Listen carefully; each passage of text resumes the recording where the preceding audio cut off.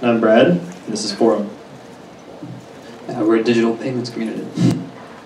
Okay, so payment networks focus on resolving failed transactions, but even when the funds are returned, consumers have still had a terrible experience. Amazon, eBay, Uber, Airbnb all focus on reviews.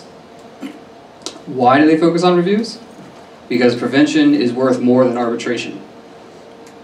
And how do you deliver prevention to those who pay with Bitcoin? By building a Bitcoin wallet with verified reviews. This is a quick mock-up. So you can see here, this would allow consumers to search merchants in their area by their reputation. All these reviews are verified. I'll explain that in a second. And let's see, this is like the search function to find reputable merchants in your area.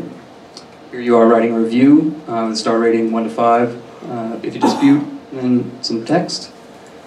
And so how did we build this? First was we verified a review by using the same private key that you used to make the Bitcoin transaction to sign the review that you made. Therefore, we know that you're the person who made the payment. And the next step is search, which we'll take a look at quickly. Perfect. So if I'm searching in my area, and let's see if I want to check out the supermarket, I can pull up the details here, and you can see that we're tracking what you paid, how much you paid, a review of how you feel, and then also you can see a merchant response here, which is like the Bitcoin user gets a 10% discount. So, and then finally, wallet functionality. We're going to end up using Copay. Oh, sorry. Thank you. And why does all this matter? Because reviews equal higher quality transactions.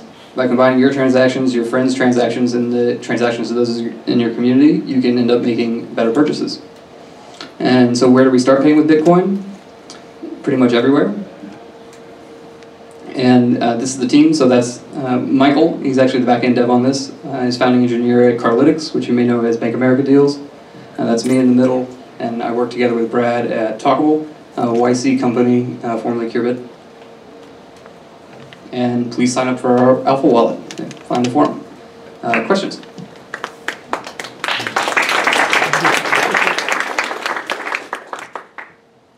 Yep.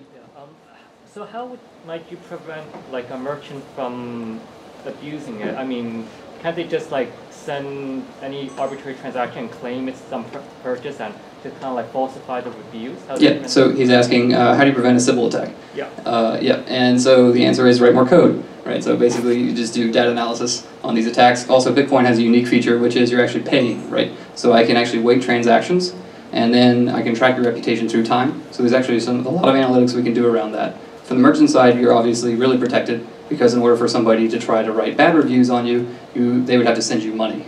Yeah. Anybody else? Okay, if I got 10, nobody? No takers? What do I want to do?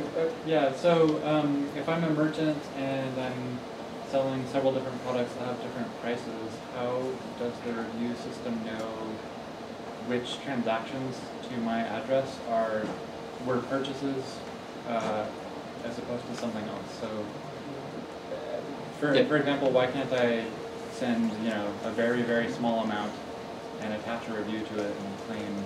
Yeah, same. So it's kind of like a similar question. Yeah. But yeah, if we're collecting a bunch of transactions from merchants, we can then analyze those different sets of transactions and then put them into buckets. I guess how I'd solve that. Oh, go ahead. Can you remind us where you're storing the review actually at? Okay, yeah. So there's a front-end part of the application, which is the wallet. There's a secondary application, which is where you're storing the reviews, which is right now on our server for MVP, but that could also be stripped out into something that could be distributed and stored across multiple servers. And then there's also a third one here that's kind of like the messaging between consumers and merchants, which is another service that could potentially be stripped out. I mean, have you thought about when you say distributed across multiple servers, but those are still your servers, or no. So you're thinking distributed application for storing reviews? Right. So you could store your own reviews, for instance, and then you could allow the people who want to in your network to see your reviews on your local device, depending on how much storage they take up. Cool. All right. I think that's it. Thanks, guys.